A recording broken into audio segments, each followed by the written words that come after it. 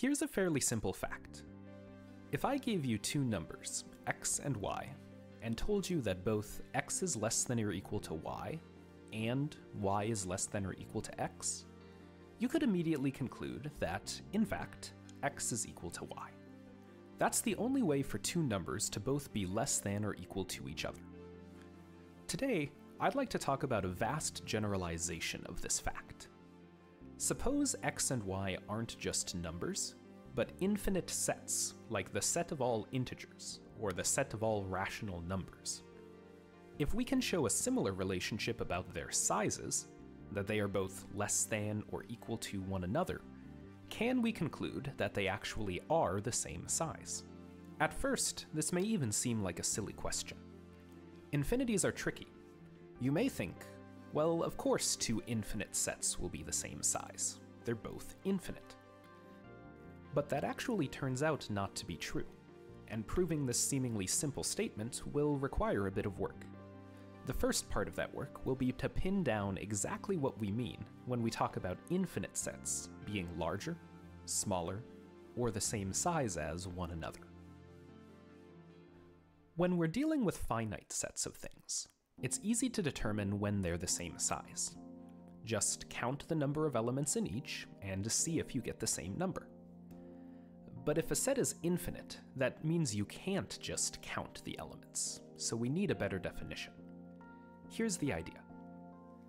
Another way to determine if two sets are the same size is if you can find a function that perfectly matches up the elements of one with the elements of another. Of course, if they're the same size, there are lots of ways to match up the different elements. In this diagram, it's possible to make sure that every element on the right has exactly one arrow going into it. If set B was bigger, then we'd necessarily have to miss out on some element. We couldn't possibly match them all. If set B was smaller, we'd still have to draw one arrow for each element of A, so we'd end up having at least two arrows going to the same place. But let's go back to our perfect matching, where sets A and B are the same size. This type of mapping is called a bijection. It officially means a map from A to B, where every element of A matches with exactly one element of B.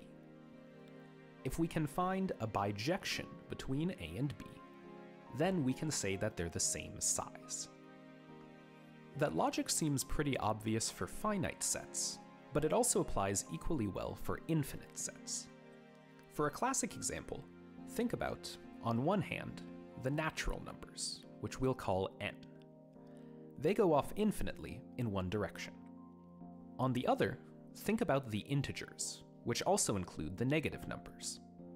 We'll call that z, and it goes off infinitely in both directions. At first glance, it seems like these sets can't possibly be the same size. All the elements of n are contained in z, but on top of that, there are an infinite amount of extras left over. But just because one particular way of matching up the numbers doesn't give a bijection, that doesn't mean that there's no way to find a bijection. Instead, we can match them by alternating back and forth. Let's say 0 matches to 0, but 1 goes to -1. Next, we'll match 2 with +1, 3 will match to -2, and 4 will match to +2. Likewise, 5 matches to -3, and 6 matches to +3, and so on. In the end, all the even numbers on the left match up with all the positive numbers on the right. All the odd numbers on the left match up with all the negative numbers on the right. Another way to think about it is that as we move down the left side, we keep flipping from positive to negative on the right. In this process, every integer will get hit exactly once. We'll never skip over any, and there will never be any duplicates. So, we have a bijection.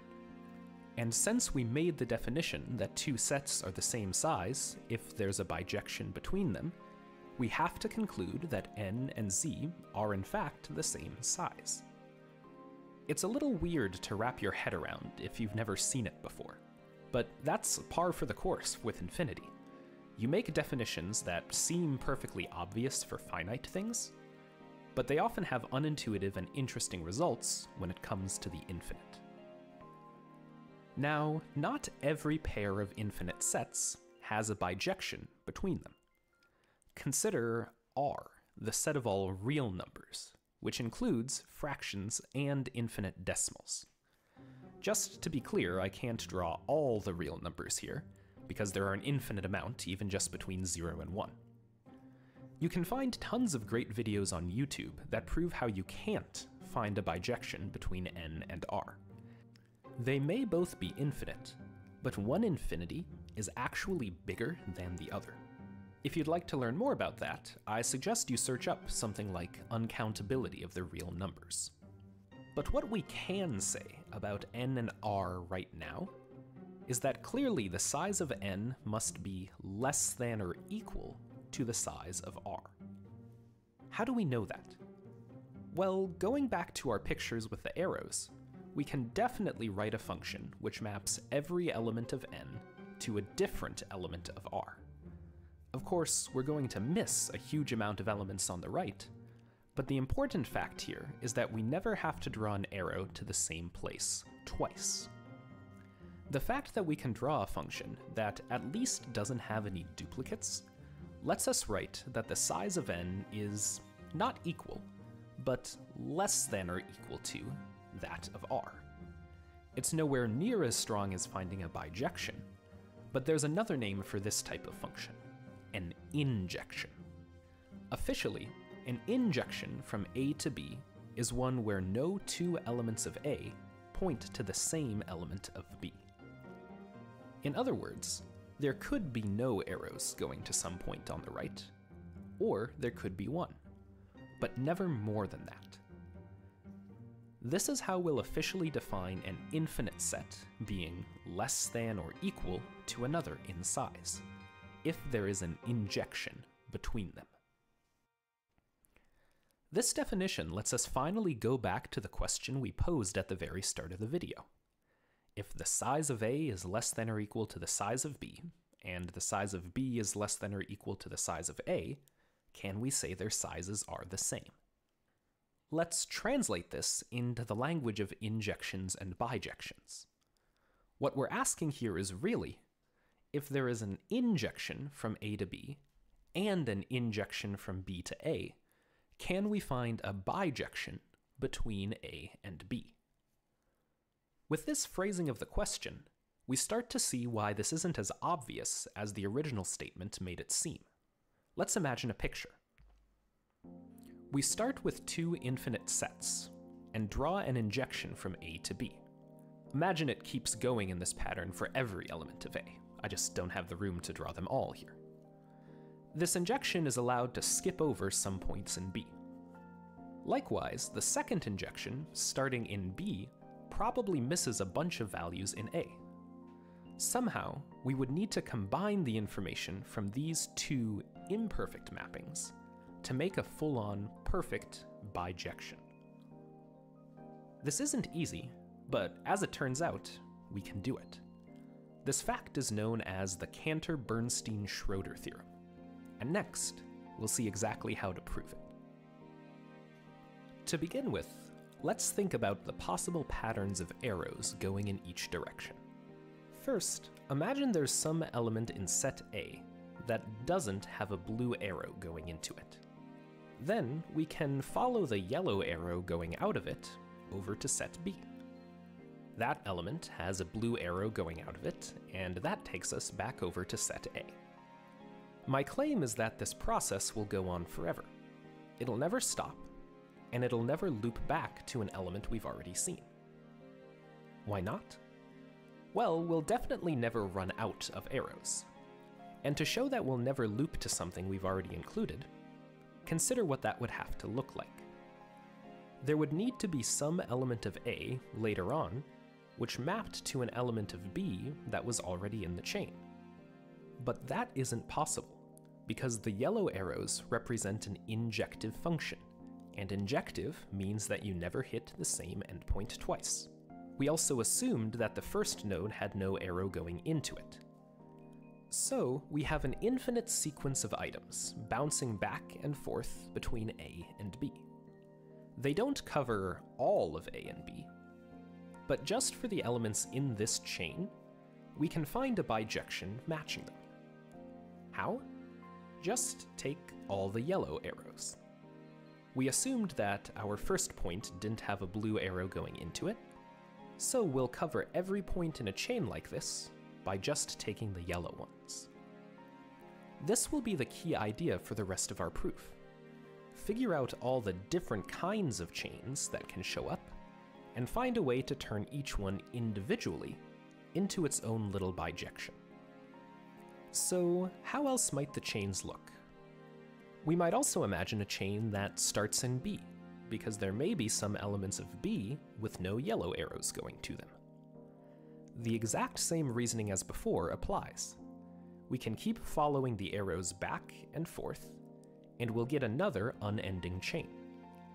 This time, however, if we take all the yellow arrows to make our bijection, that very first element on the right won't get matched with anything. Instead, we'll have to take all the blue arrows.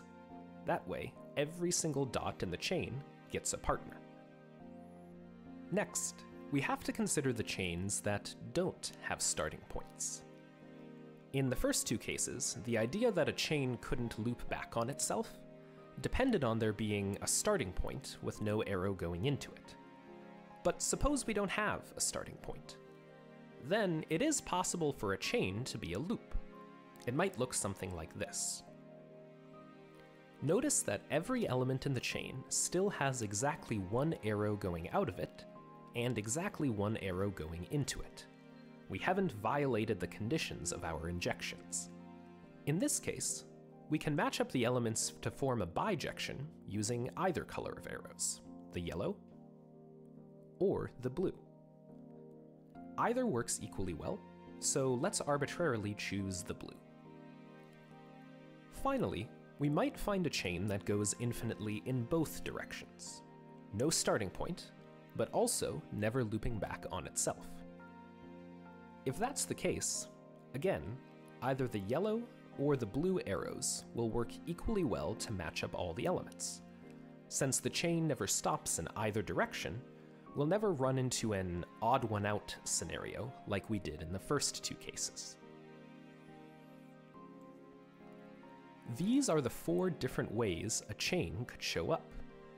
Either it starts in A, it starts in B, it's a loop with no start and end, or it goes infinitely in both directions.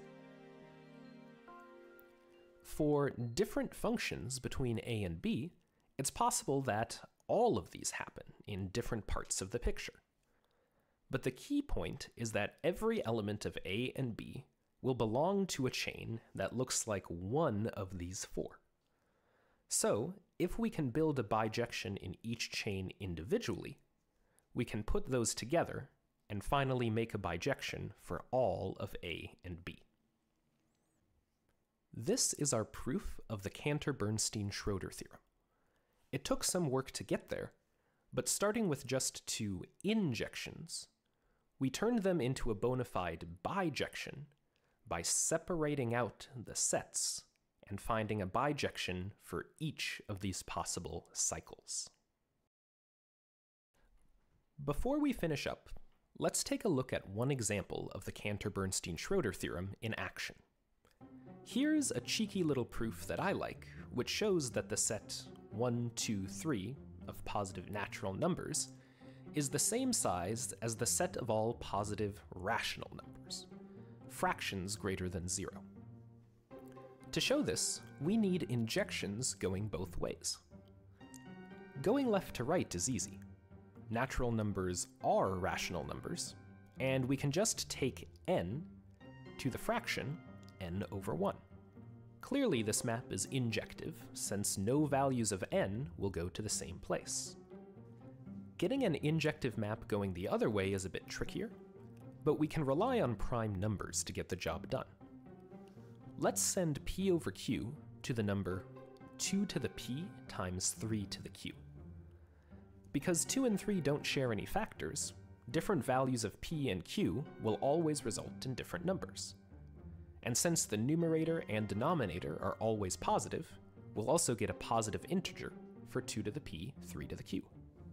After we have these two injective functions, Cantor-Bernstein-Schröder lets us automatically conclude that these two infinite sets are the same size, even though we never wrote out an explicit bijection between them. If we wanted, we could look at the chains that might divide up the two sets. For example, one chain will start at 1. No fraction will map to 1, because that would be 2 to the 0 times 3 to the 0, and 0 over 0 isn't a valid fraction. But 1 will map to 1 over 1 on the right. That will map to 2 to the first times 3 to the first, which is 6, on the left. 6 matches to 6 over 1 on the right, and that'll go to 2 to the 6th times 3 on the left. This is a chain that'll keep going down, growing infinitely large. Since it starts on the left, when we make our bijection, we'll use the yellow arrows to match up its elements. On the other hand, we've also got some chains that start on the right. A fraction like 1/4 will have no arrow going into it. It'll map to 2 to the first times 3 to the 4th, which is 162.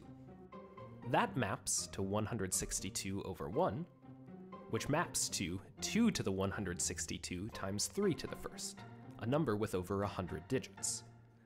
Since the chain starts on the right, we need to take the blue arrows in order to match up the items without leaving any out. In fact, every fraction which isn't just something over 1 will be the start of its own chain. You can also prove that there are no loops or two-way infinite chains in this example. But in the end, we can piece together these unrelated injections into a bijection between the two sets. Infinities are always tricky, and theorems like Cantor-Bernstein-Schröder show us how careful we need to be with them. First and foremost, we need to pin down our definitions. If we didn't know what injections and bijections were, it would have been impossible to get anywhere. And second, we need to be willing to explore the consequences of those definitions, even if they lead us to results that are counterintuitive. I hope you enjoyed taking a brief dive into set theory today. Let me know if you would like to see more videos like this, or if there are other ideas you'd like me to cover. Thanks for watching.